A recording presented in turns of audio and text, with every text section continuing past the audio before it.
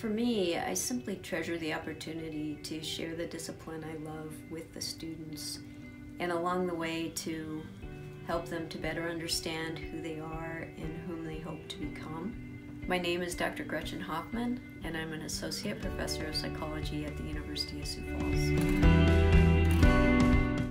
Prior coming to the University of Sioux Falls, I worked in a mental health agency as a clinician doing individual and family therapy and assessments.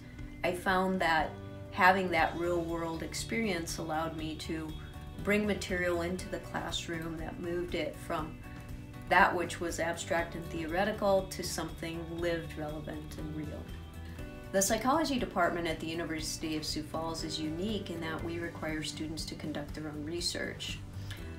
This allows them to not only be consumers of research, but also producers of it.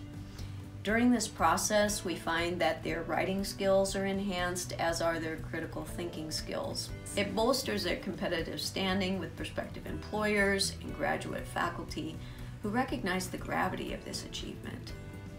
In addition to the regular psychology research coursework, Professor Beck and I had a student project published in an internationally peer-reviewed journal just this year.